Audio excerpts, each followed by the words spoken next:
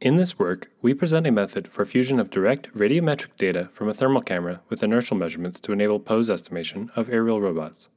Thermal cameras, such as those operating in the long-wave IR range, are not affected by the lack of illumination and the presence of obscurants, such as fog and dust. These characteristics make them a suitable choice for robot navigation operations in GPS-denied, completely dark, and obscurant-filled environments.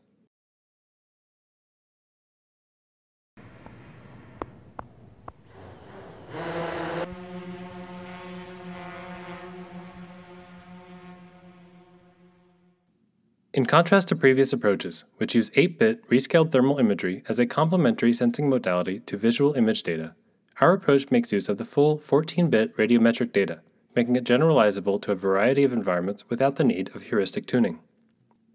Furthermore, our approach implements a keyframe-based joint optimization scheme, making odometry estimates robust against image data interruption, which is common during the operation of thermal cameras due to the application of flat field corrections.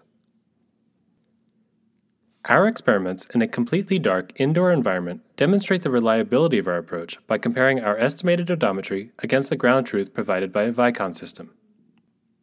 To put our results into perspective, and due to the limited literature in thermal vision fusion, we compare our method with state-of-the-art visual and visual inertial odometry approaches, thus demonstrating the efficacy of our solution and the benefits of utilizing full radiometric information.